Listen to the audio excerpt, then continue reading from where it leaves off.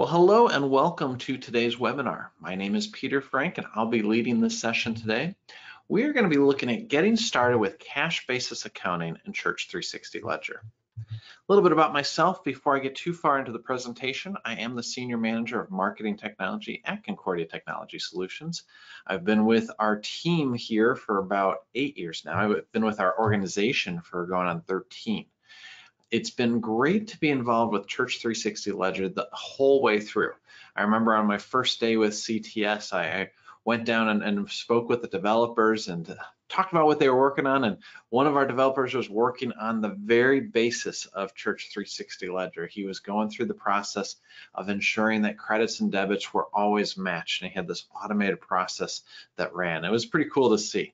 So this has been part of my life for a number of years now. I wouldn't say that I'm an expert at finances, but I have a pretty good idea of how Church360 Ledger works and applies with those finances. You can reach out to me at peter.frank@cph.org or my email or my phone number. I'll caution you, my phone number will direct you to my email right now because even though I'm in the office presently, I've been working from home quite a bit too. So everybody in our building is pretty much gone. I come here for the webinars because it's easier to present in the peace and quiet of an empty 5-story building. So feel free to reach out to me, my email address. That's probably the best way to reach me. A few housekeeping items before we begin. I've planned about 50 minutes for presentation, which leaves 10 minutes for question and answers at the end. I typically go over the presentation amount, but I do like to have that question and answer time. So feel free to ask questions throughout. You can put them in the chat. I'll follow up with them at the very end. If I happen to catch some of them during the presentation, great. But otherwise, I'll make sure I answer all of them before we leave. And then finally, we are recording this webinar. We'll be sharing this on the Resource Center of CTS probably tomorrow morning based on what hour in the day it is. So take a look or look there or look for an email from me in the morning. That's when you'll be getting this. If you don't know about CTS, we are the Church Administration Division of Concordia Publishing House, and we've been developing software for churches since 1984, longer than I've been alive. Not much longer, but just a little bit longer than I've been alive. And today we are talking about one of those, which is Church360 Ledger.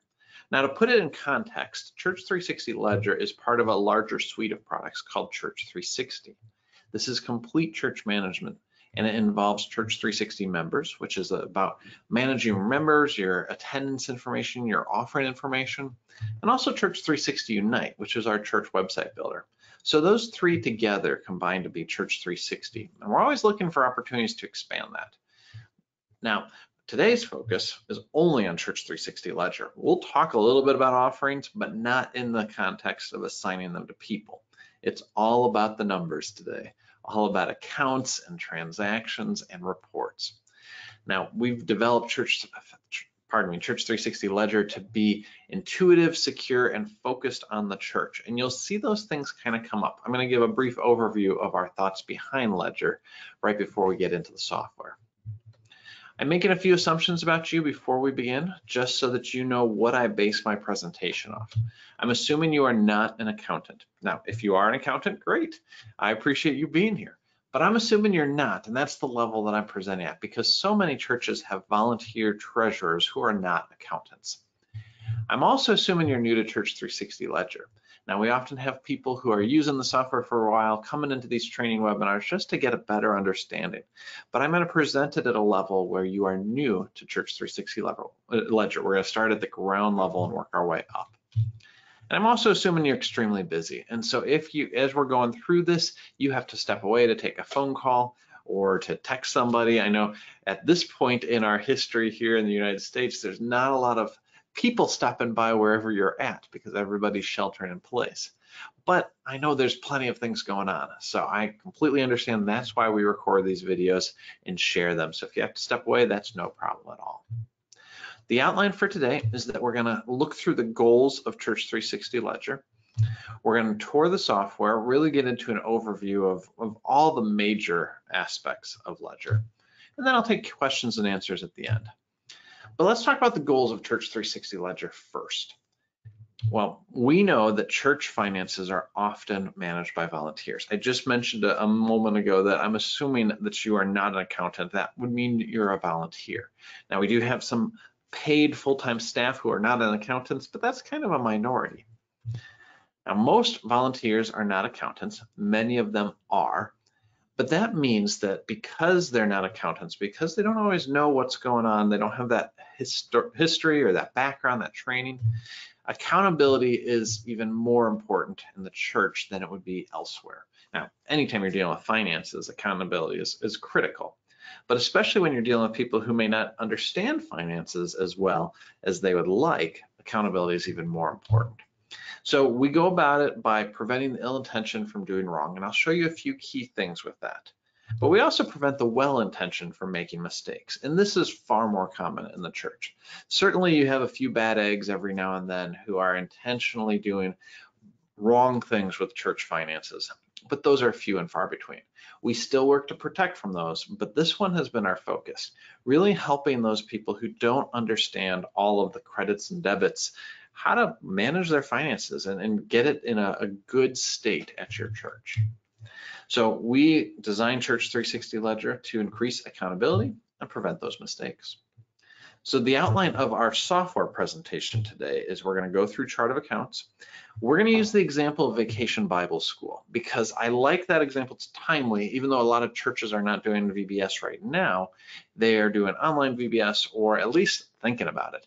And that is a really good example of a kind of a ministry in and of itself that is a microcosm of the church as a whole. And so we can use that for a number of different examples. And so one of the first things we're going to be doing is setting up those appropriate accounts for Vacation Bible School. Then we're going to talk about budgeting and the different tools that are available within Ledger for budgeting. We'll do a number of different transactions just to show you the flexibility of the software and some of those rules that we put in place to prevent mistakes from happening. We'll look at reconciliation. That's a key part of accountability, making sure that your bank statements match what's in your software. And finally, we'll look at reports, that last step of accountability where you are showing the current financial state of your congregation to those stakeholders, to the church council, to the members at large. So let's talk about cash basis accounting for a quick second. You're going to see this implemented throughout, but I wanted to explain how this is distinguished from other types of accounting, such as accrual. In cash basis, you recognize income when it is received. So as soon as you receive those offerings or those non-charitable gifts or charitable deposits, however you want to phrase that, that's when you recognize it. And almost more importantly is that you recognize those expenses when they occur. I know that with accrual basis, it's all about when the value is utilized. So when the value of the income comes in, or more often the value of the expense. I know, like, for example, in schools where you might have a 10-month year, many churches have Lutheran schools, the teachers work 10 months out of the year, but the church and school pay them over the course of 12 months. And so it's kind of held on. In this way, you would track those expenses as soon as they occur. Every payroll, you wouldn't hold on anything to, just when the value is being gained. So I'm not going to get into this too much, but cash basis is what Church360 Ledger was designed for. And so that's what you're going to see throughout all of this. As we look at restricted funds, it's built on cash basis accounting. So let's go ahead and log into the software. I'm going to switch my screen over to Church360 Ledger. If you are interested, you can start a free trial at 360ledger.com. I'm guessing that you've probably already started that, but if you want to just sit back and watch, go for it. This is the main interface. As soon as you log into the software, this is what you get. And it's really a blank slate right now. You'll notice that we have the logo up at the top, then church. I'll talk about what that means. On the far right on the top row, you have a printer icon. That's your print queue. You've got your reports as the next icon, kind of a notebook-shaped icon. The settings cog has a number of different things. We'll be spending quite a bit of time in there. And then you've got your user settings, so you can go and change your password. That second row is what we call the omnibar. This allows you to quickly get access to all of your different accounts. And honestly, there's nothing there right now, so you can't really see much, but we're going to fill that up. Next, we have our transaction button, and there's a number of different transaction paths. We'll talk about the different types, but in a quick summary of that, they're all journal entries. That's all they are. But we create different paths to make it easier to enter these transactions based on the type. So we'll talk about transfers and deposits, payments, checks, journal entries, all of that stuff. And then this is the account view, which right now is empty. And so I'm not going to get into it too much until you can actually see something. Now, if you want to see it better, like on this screen, I zoomed in. You can use the little keyboard shortcut of Control and the plus button and zoom things in a little bit more. So I'm going to go with this level for right now. It might become a bit too zoomed in for me because I've got a pretty big monitor and this is filling it, but we'll see. I know it's going to be better for you if you can see the whole screen. One other thing to highlight right at the beginning, down in this lower right-hand corner, there's an eye in a circle. This is our information center. This is where you can go to get helpful articles about Church360 Ledger. You can also send a message to our support team and get the help you need. And then our phone number for support is listed there too, so you can give them a call. We want to make sure that you get all the help you need, whether it is a real support issue, you found an error or something, or you just need some training. That's what that's there for, and we are here happy to help. Well, let's go ahead and get started. The first thing I want to highlight under settings is books. So books is essentially the collection of your chart of accounts and your transactions.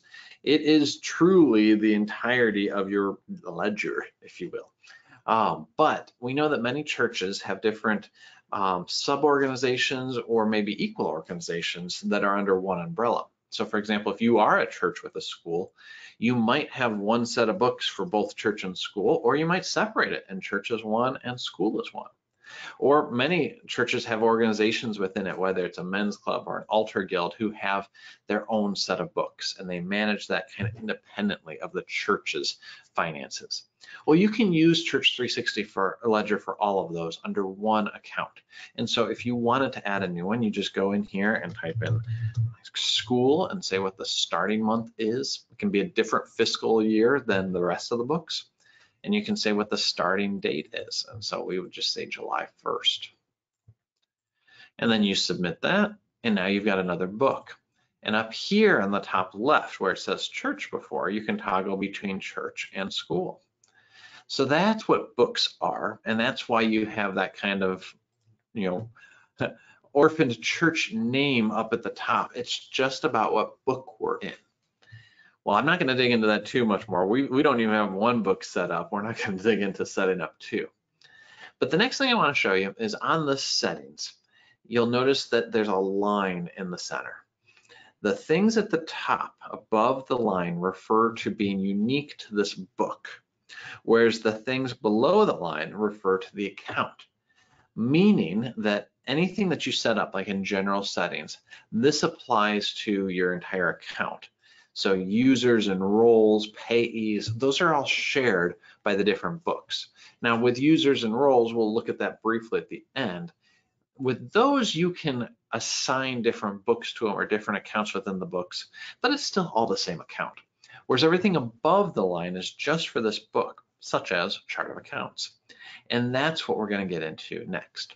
I'm going to jump back into my PowerPoint for a second and talk about the different types of accounts, because it's easy to get these confused, especially if you're not used to finances. So the first one is your assets. Assets are the accounts that contain real cash. So when you think about that at a church level, you're looking at your bank accounts, essentially, almost exclusively your bank accounts. So your checking and your savings. These are real life money. These should be balanced with statements. Now, you might not have it in what's called a bank account. It might be some form of endowment or investment, but there's real cash value there. That's what assets are. Liabilities are a little bit different. Liabilities relate to real cash, but it's cash that you owe. So you might think of like a credit card, a church credit card. Hopefully most churches don't have credit cards that's racking up debt and paying for that interest, but it's a great way to purchase things securely. And so many churches will have a church credit card. Or if you purchase through an organization like Concordia Publishing House, you might have a house account. We allow that kind of credit for our customers. Well, that might be a liability where you place the transaction, but you're not paying for it immediately. You're getting an invoice, and maybe you pay for multiple invoices at the same time. The transaction and the payment happen at 2 different times, and so in that in-between time, you need those dollars tied to a liability. We'll look at an example of that in a little while. Now there's income accounts, which is also dealing with real cash, but it's real cash within a set time frame. So every year you will be tracking your income to see what's coming into the church. And in a similar way, you'll be tracking your expenses, the money going out of the church. But these don't continue on forever. That's where your fiscal year comes into play. So during a fiscal year, you have set income and set expense. You budget for those, you incur the actual income and expense, and then at the beginning of the fiscal year, you start from scratch. Your assets and liabilities never start from scratch, other than the very first time. So that's really that difference. And so if you're new to accounting, if you're new to being a treasurer, hopefully that helps you, and it's definitely going to put the context on where we go next. So as we look at our chart of accounts, we're going to set up different accounts for all 4 of these types. We're going to start with assets. Now you've got 2 ways of adding to your chart of accounts. You've got regular accounts. So if I click new account, I'll say this is my checking account. Now I can enter an account number, but I don't have to. If you have an account numbering system, go ahead and use it. If you've already got a chart of accounts set up, great. But if you're starting this from scratch, just know you don't have to enter an account number. So I'm not going to. Next, I can say I can write checks from this account.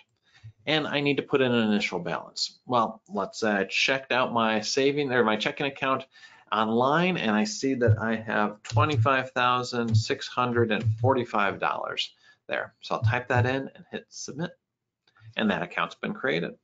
Let's add another account. Let's call this our savings account. And in this one, I have $75,412. Now, we don't typically write checks out of this account. It's a savings account. It's meant there to be saved until we need to transfer money out. All right, well, I'll put that in there. Now, the next thing I'm going to show you is what's called categories. Categories look like accounts, but they're not accounts. They're essentially roll-ups.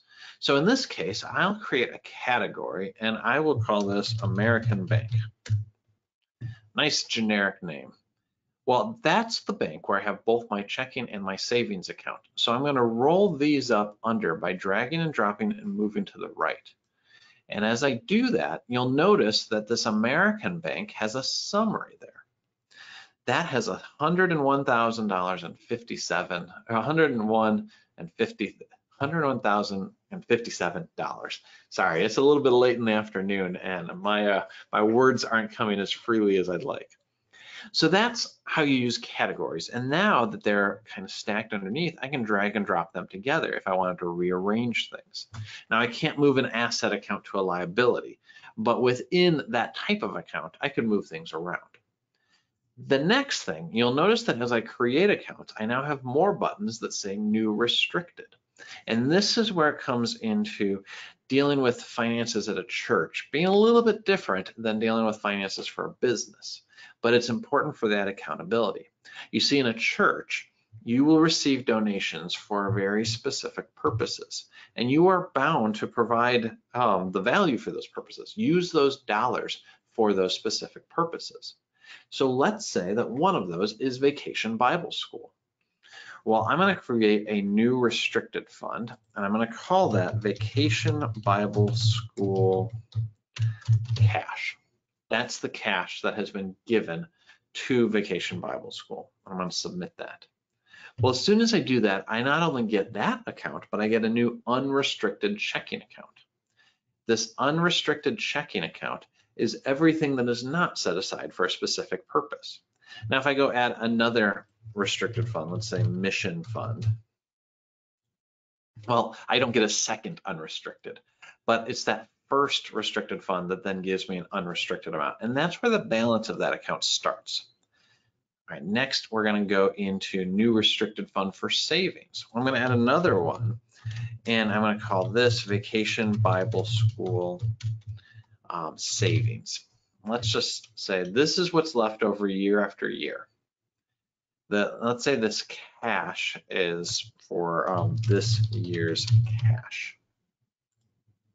We'll just go with those names. It's very clear what the purpose is. Well, just like with the checking account, I get an unrestricted for my savings. Everything stays in there.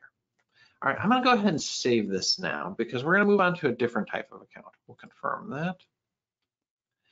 Let's move on to liabilities and create a new liability account. You'll notice it's the same kind of thing where you have a new account, new category. Well, I'm going to create a new one that says credit card and 0 initial balance. And then I'm going to create another one that says CPH house account. And we'll also do 0 balance. So I don't have to put categories in. In this case, I don't really have that many liabilities, not enough to deserve categories. So I don't have to. I'm just going to hit save. Let's look at income next. Now in income, there are a number of different things that you might want to track. It's all about money that's coming into the church. Well, there's 2 real big categories. There is the offerings, and then there is the, what's the right word for it? Let's call it registration or fees. So in the realm of Vacation Bible School, you'll have people who donate specifically for Vacation Bible School, but it may not be enough to cover all the expenses. So you may charge $5 a kid. You may do that anyways because it puts a little bit of a skin in the game, if you will, for the families that are signing up. They had to pay a fee, and so if they don't send their kids after signing up, they've kind of lost that. So let's go create another new account, and in this one, we're going to call it General Offerings and a 0 balance. And we're going to add another one that's Vacation Bible School Offerings with a 0 balance. Then I'm going to create another one that is Vacation Bible School Registration Fees. Now I can create all these accounts and then I can drag and drop them. So offerings will go here, offerings will go under that, fees will go under fees. You have to drag it to the right to have it fall underneath it. But we've got a few places where we can receive income now. So I'm going to go ahead and save my changes. Finally, we'll get into expenses. Expenses is money going out. You can have as many categories as you need. So if I do Vacation Bible School as a category, I could do an account for things like teaching materials. And then I could do another account for crafts and snacks. The reason you might do this is if you want to track your expenses by the type. It's all within Vacation Bible School, but you want to track how much you're spending on teaching versus crafts and snacks. Now, there's probably going to be a lot of different expense accounts at your church because you operate like a business. You have a building that you may be paying off still. You have electricity and gas, and then you have all of your activities that go on, like Vacation Bible School and Bible studies, and you have your payroll for your personnel. So there's a lot of different types of expenses. We're not going to put those all in today. All right, I'll save my changes there. Let's now go back to the home page. Before there wasn't much there, but now as I go in here, you'll notice that I'm starting to get some numbers. The first thing is that I have a journal entry for my very initial balances. If I click on it, you'll see some details. There's equity and unrestricted checking account. That's where my initial balances come into play. If I click on assets, now I can drill down a little bit farther. It's a sub-level of assets is American Bank. And then I have my checking and savings account. And if I click on checking, now I get into unrestricted, admission fund, and Vacation Bible School cash. You'll also notice that I have a reconcile button. You'll only see that on actual asset accounts, not on the sub-accounts like the restricted funds, because that is something only you know about, not the bank. But the bank also knows about your checking account. And you'll notice that if you go over to American Bank and click savings account, you'll get the same kind of thing. Well, we have only set the initial balances. So let's go ahead and add some transactions to this and look at the different transaction types. So the first thing we want to do is we want to bring in some money. We want to deposit some offerings. So I can go to any screen or be on any screen and click this new transaction button. I don't have to be on the accounts I'm using. I'm going to go up here and click deposit. This deposit will take me to a transaction screen that looks kind of like what you see in your checkbook. We wanted to make it familiar. Now, fewer and fewer people are using checkbooks, so it's probably looking less and less familiar as people aren't using that, but that's what it was designed to look like. Well, let's say we're taking offerings for the week. So we'll say weekly offerings, and let's say we put it in on Monday. You don't always have to go with today's date. There's no payee in this case. We're not paying money out. So the asset is the first thing we put in. Now the deposit transaction path defaults to putting an asset in the left side and an income in the right side. You are putting money into your bank account and you are saying that it's coming in from different income accounts. So let's say we're putting it into our unrestricted checking account or into our checking account. We can put it into unrestricted, or we could put it under Vacation Bible School in that same account. Now, these really should be the same account. If you are an accountant, you may say, well, I'm going to do all these different ones at once. I'll deposit it separately, but it's going to be on one transaction path. Some of this is going in savings, some of this is going in checking. You can do that. We don't stop you from doing it. But I think most of the time you're going to want the same asset account. So the unrestricted and the restricted accounts underneath that. Well, now we're going to put in the amounts. So let's say we got $2,500 for unrestricted and another $500 for Vacation Bible School. So $3,000 overall. Well, we could put it all under general offerings, but we have this 500 here that was specifically given for VBS. So if I go here, you'll notice that there is VBS offerings. Well, that was for 500. I need to balance this because I'm only putting in 3,000. I can't leave 3,000 there. I'll change that to 2,500. If you notice what I'm typing, it's trying to get these to balance. You see down below, what we have is called T-chart accounting, where you have your credits and your debits listed. Now, if you're not familiar with finances, that might be very confusing for you. Let me show you what it looks like on the back end of things. And again, for you accountants in the room, I apologize. I know you could describe this in your sleep. But for those of you who aren't accountants, I want to explain what's happening in the background so you know that what is going on in Church360 Ledger is true financial software, handling the credits and debits, even if you don't know that what they're supposed to do. You need to have a balanced transaction between credits and debits for everything that you do. And in this case, a deposit, we're going to increase our assets. We're adding cash to our bank account, so that needs to be a debit. Well, that means the other side has to be an equal credit. Well, where's that coming in? Well, we are actually crediting our income. We're increasing our income to offset that increase in asset. You see, it aligns properly. If you did a decrease of a credit, we'll look at that in transfers in a minute, it'll still align, but now you're decreasing that account. This will make more sense as we go. If you look here, our general offerings was an income account and we credited that. That's an increase. Our unrestricted and our VBS cash, those are assets accounts. By debiting them, we are increasing them. So it's still a balanced transaction, but the credits and debits did not have to be thought through. I described them to you.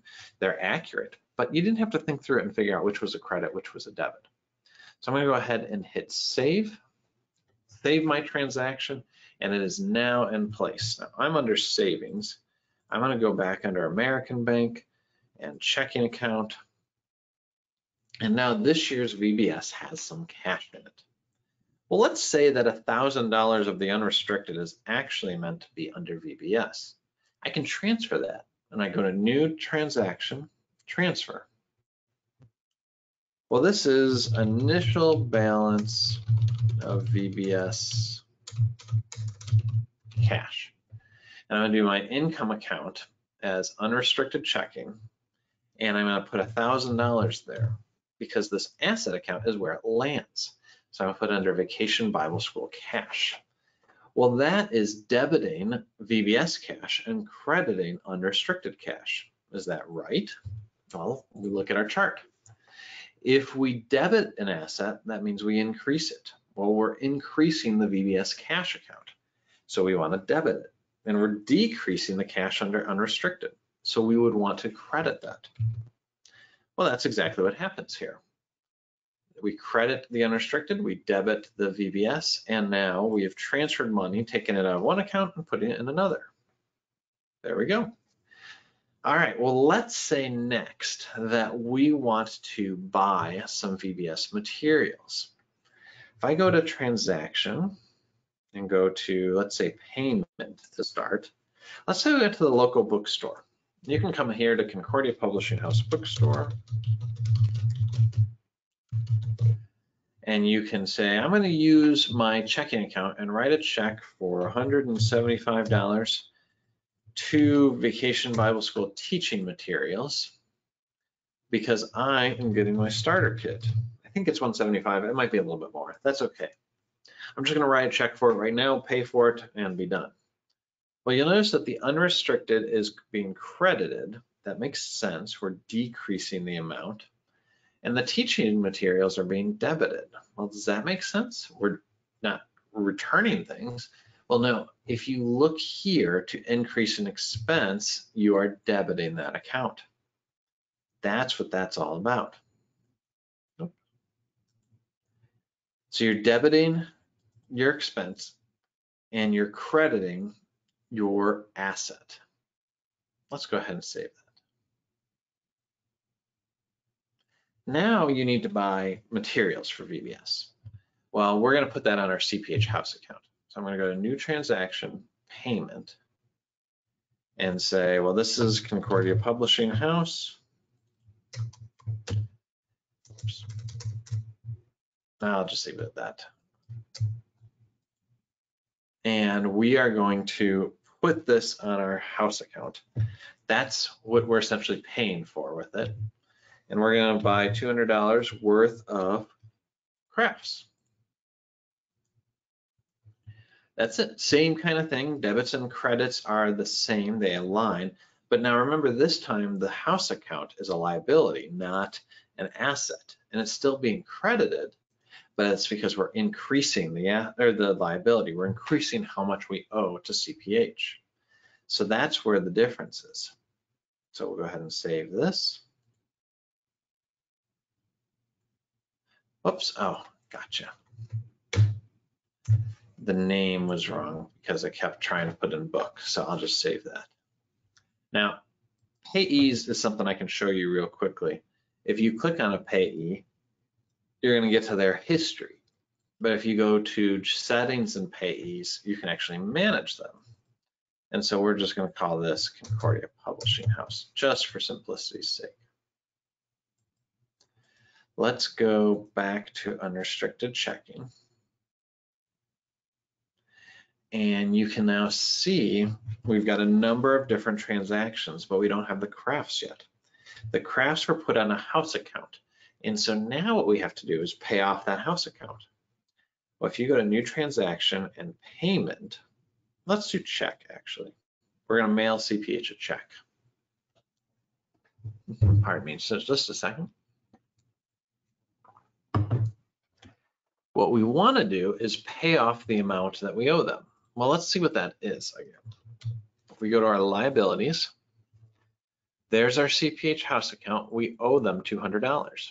So let's go and do a payment or a check, pardon me,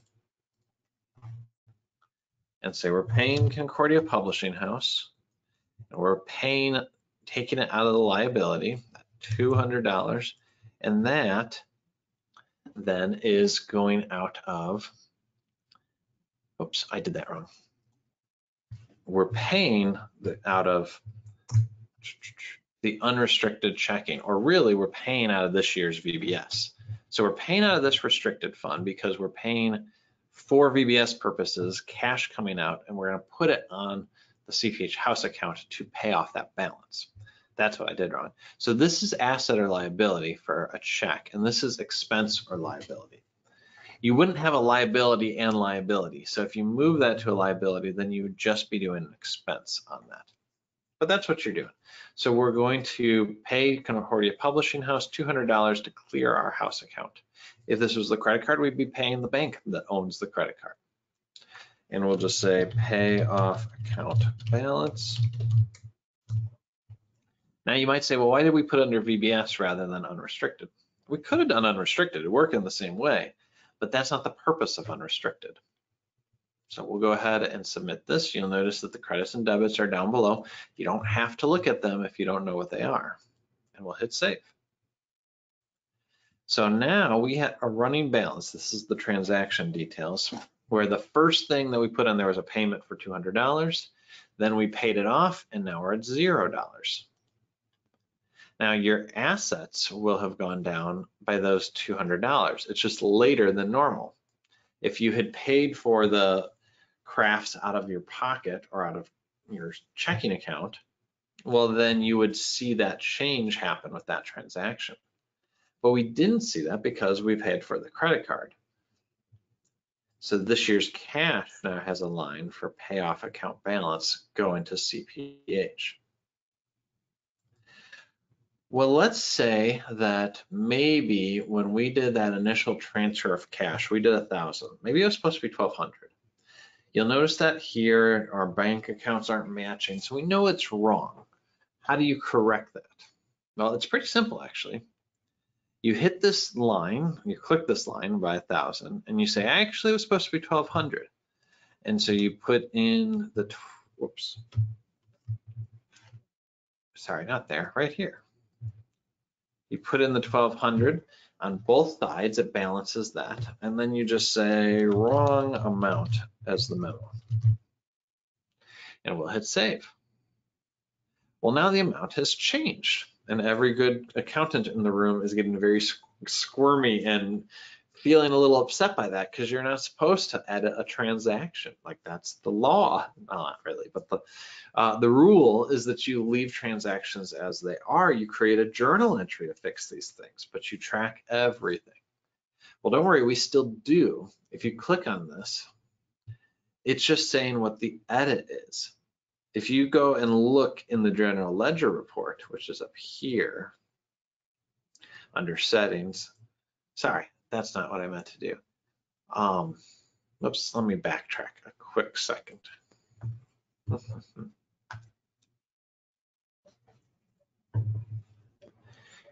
Here we go. So I edited that transaction. You'll notice that it is a $200 change. And so it's not a new transaction. If I go under settings, sorry, reports, there's an event log right there. That event log will show you that I created a new transaction, a revision of an old transaction. So if I click on this transaction right here, I'm going to show that $200 change as a completely different transaction. But this log tells me it's a revision of that transaction. That's what we're going for. All right, let me go back here a second. The other thing is that this was a check. Now up in my print queue, I have a check there. This will allow me to print off that check. So if I want to print my checks directly from Ledger, I can do that. I go check the box of the check, no pun intended, and click print. This will show me what it looks like. This is the top part of the check that'll print on it. There's no number or anything because we're using pre-printed checks if we're printing out of it. And I'm sorry to say you can't just print on paper and say, here's a check. That doesn't actually work. You have to have pre-printed official checks with your account number on it. But you can then have these details here. So we have another option for that. And that's where payments come in. We looked at payments a little while ago. It's the same kind of transaction path as a check, except checks allow you to print it out. Now we also have journal entries. Journal entries are essentially you just enter in the credits and debits. That's it. And so if you understand this chart and you want to just use this chart, you can do journal entries all day long. You still have your memo and your date and your payee options. You know, all of that's there. You're just doing that. You put an account in. Every time you click an account, it adds another row for you to put more in, and you do your debits and credits how you'd like. That is available, but I'm not going to get into that because, again, I'm assuming you're not an accountant. All right, let's go back to my asset account real quick. I started going down this path and I needed to revert. So let's go to my checking account. I have a few different transactions here, including my edited transaction, and I get my month-end bank statement. Well, this is where I go to hit reconcile. When I click reconcile, this puts the green on the screen, tells me I'm in a very different view. This reconcile view is meant to mirror what you do when you balance your checking account and your personal finances, or at least what you should do. You're looking at your bank account and you're getting a starting balance and an ending balance. And you're saying, all right, well, the difference between those is what we received or sent out this month. And so the initial balance is 0 because we started the accounts this time. And the ending balance is 28,270. So we have a statement difference of $28,270. Well, the reason that we do that is now we have several line items. We only have 4 line items on our account, on our bank statement. The first is the initial deposit, or if you're coming in from an existing bank account, you wouldn't have that, but you're going to assume that this first one is there. And so that because you're starting at 0 this time, you're going to click that.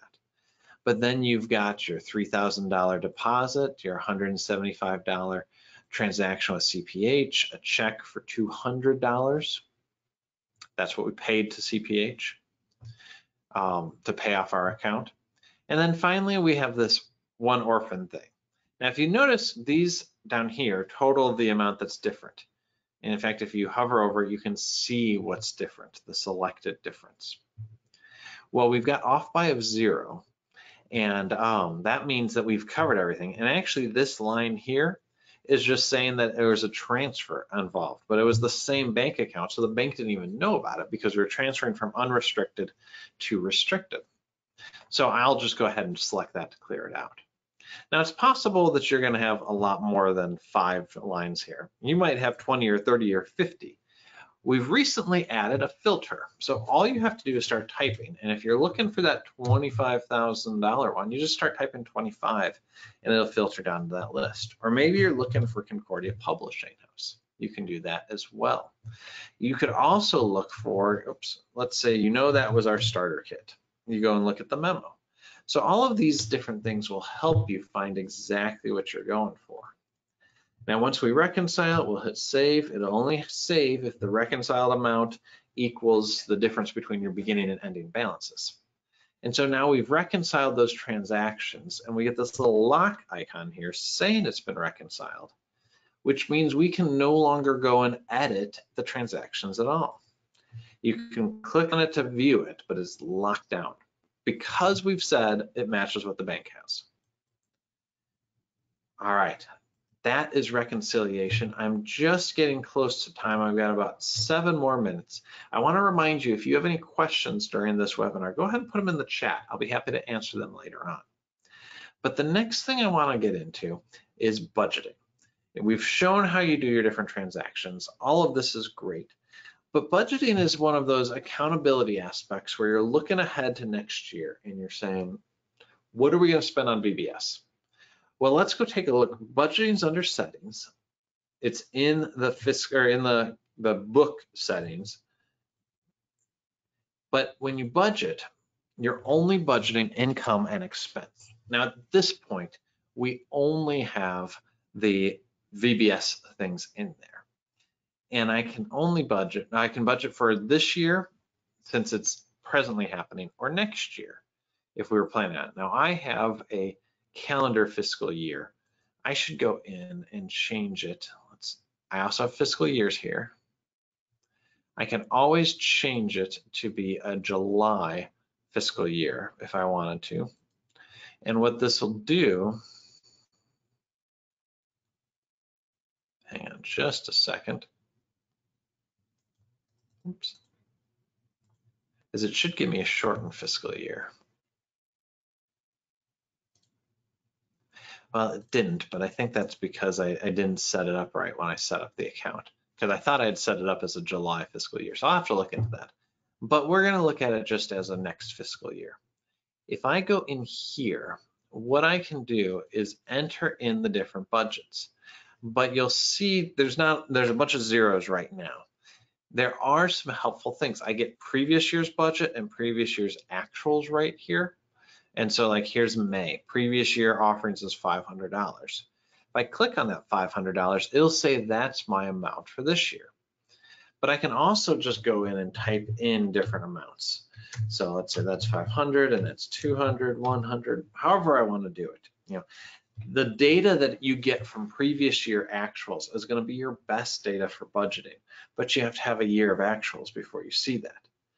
Well, maybe you don't want to go through month by month and say, well, this past year we did that, but I know we got $2,000 total. I don't know exactly what the months are. I don't want to look at all those details, but I'm just going to type in $2,000 for offerings for VBS. Well, as soon as I type it in there, it overrides everything and splits it up by month. And so now I have my 166.67. Let's just say it was 2,400. I've got my $200 a month income. That's what I'm expecting to get in on donations. And then I can say, well, I know under teaching materials, last year I spent $200 in May. I can pretty much assume that I'm going to spend that again. But then I'm also going to buy some things in June for probably another $250. And you can add that in there. And so you start to get your plan for next year. Now, budgets are just a plan. They're not a guarantee. It's an art, not a science, but there's enough data to support it that can be a little bit more like a science than other things. Well, once you put that all in there, then you hit the save button, which right now is hidden because I'm zoomed in so much, but it's down in the lower right-hand corner. In fact, let's go back to 2020. And we'll show our VBS offerings. We'll say it's 2,200 and save it. Let's go to offerings here. I may not have enough lines to show anything.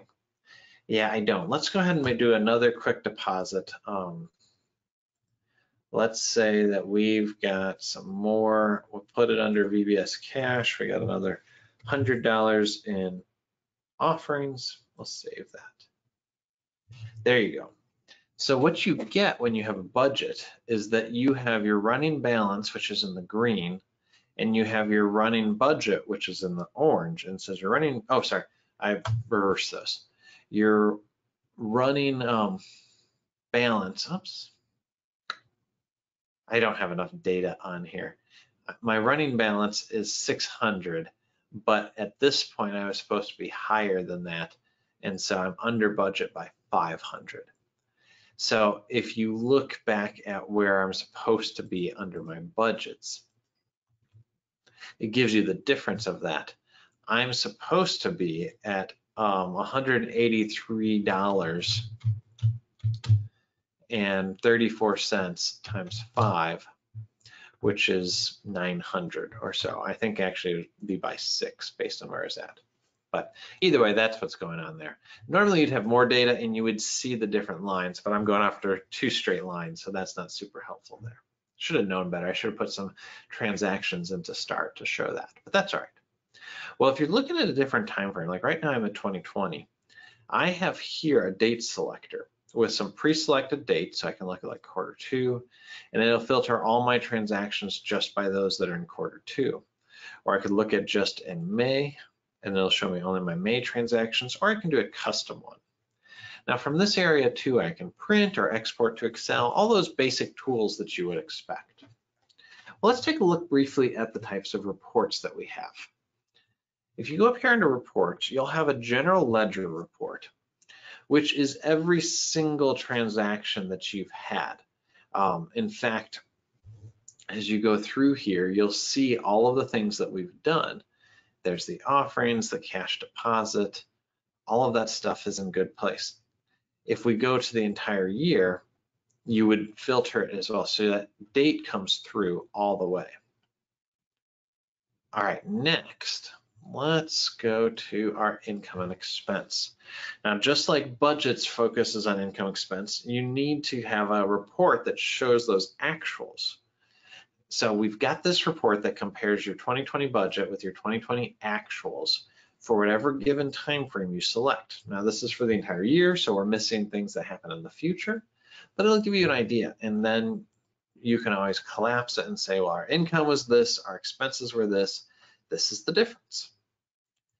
In a similar way, you have a balance sheet. I'm going to skip chart of reports. I'll come back to balance sheet. Balance sheet says you've got your assets less liabilities.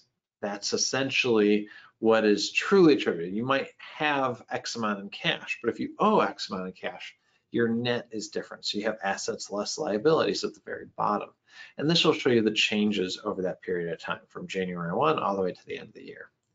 And then finally, a similar view is your chart of accounts view, which is the same kind of columns, but it has assets and liabilities plus income and expense. This is a really good snapshot to say, where are you at today? So if you wanted to filter down to today's date, which is May 6th, which doesn't change anything because nothing's happened in the future yet, but you can do that, and then your report is based on today's date. So those are the different reports you have. I'd also touch briefly on your event log. Let's, I'm over my presentation time, but let me show you users and roles, because that's one last thing I want to highlight. If you look at roles, first off, roles are essentially what you have access to in the software. And so you might want to give access to people to do just a few things. So if I go and say, I want my VBS, oops, add a new one, VBS director, and this role applies to the church. I don't want them to manage the chart of accounts or do any of this other stuff. I just want them to see a few transactions, and I don't want them to edit transactions. So I go ahead and says can view all accounts or can view, and that means certain ones. When I hit submit, and then I click on there again, now I can see selected accounts. I can go through and just show the VBS accounts. Oops, we'll select all of those. I don't think there's a save button. My zoom is really large here. All right, we'll go ahead and close that. So it can only view 8 selected accounts. That means they can't do any of the transactions or anything else. They can just view their balances. So then I can go under users and say VBS director, or actually I need to add a new one right here. And I can say VBS director at fake email address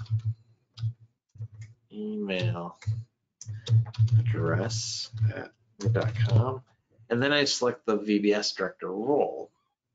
And if I hit submit, then that VBS director will get an invite, but when they log in, they can't see everything, just their accounts. So it's an easy way to keep things secure. All right, I am over time. We've got at least one person who's asked a question. But before I get into the questions, I just want to remind you that you can start your free 37-day trial at 360ledger.com. And you might say, why 37 days?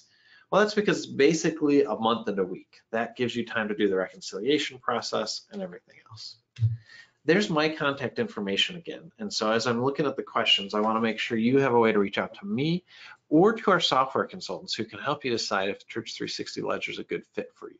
Their contact information is on the screen as well.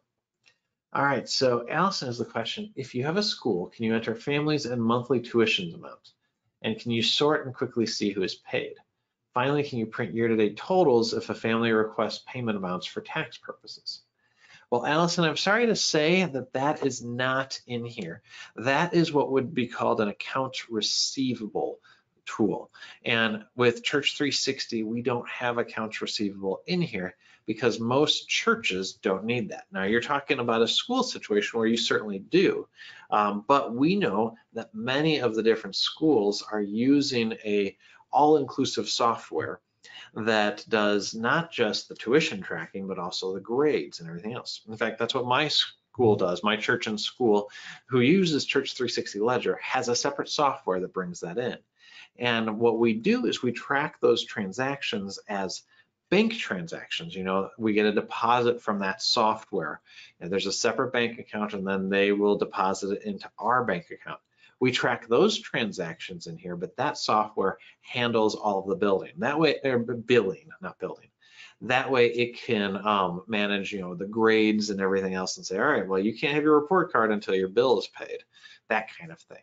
That's what we find most schools do. And so as we looked at building Church360 Ledger, we decided there just wasn't going to be enough people who could take advantage of that. And we rather focus our development efforts elsewhere. So that's why we don't have it. If we get enough feedback, we might be able to add it. But we don't have that right now.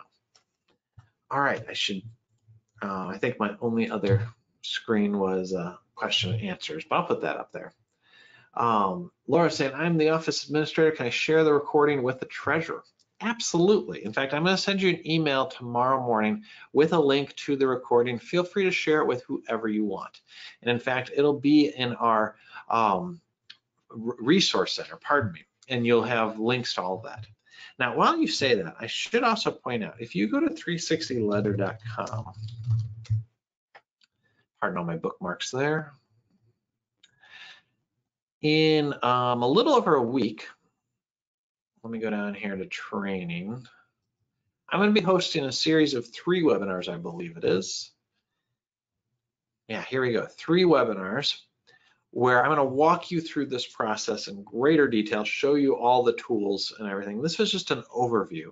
But if you're interested in learning more in greater detail, come back on May 18th, 19th, and 20th, and we'll spend some time together really digging into that. And so if your treasurer is interested, or if you're interested in learning more, sign up for these. These are free as well. Everything that we do afterwards is recorded and put in our resource center. And you can get to that at any of our websites, but if you're around 360ledger.com, click on the resource center. And then when you get in there, you'll see software. Go click on Church360 Ledger. And there you go. And I have a number of other webinars there, and other people on our team have led webinars too. But that's where you'll go. So that's where I'll be sending you tomorrow in the email. Since you signed up for the course, or if you are watching the recording, you already know that you got it. But since you signed up, you'll get that link. All right, I don't see any other questions, and I'm just about out of time. So unless something comes over in the next minute or so, I'm going to wrap up. But again, thank you very much for being here today. I appreciate this. I hope this was helpful to you to at least get an understanding of what Church360 Ledger does. My contact information is again on the screen. If you'd like more information, you'd like a personalized demo, contact our software consultants. We have churches who will send a team of people to explore it, onto the phone call, not send them to our building, but they'll put 3 or 4 people on to really evaluate the software, see if it's a good fit for them. Our software consultants will be talking with you. You can verbalize on your questions, unlike today, and really get the answers that you need to decide if it's a good fit. So I hope this was helpful to you. If you have any follow-up questions, send me an email, and I'd be happy to get back to you then. Thanks so much. Have a great rest of the day.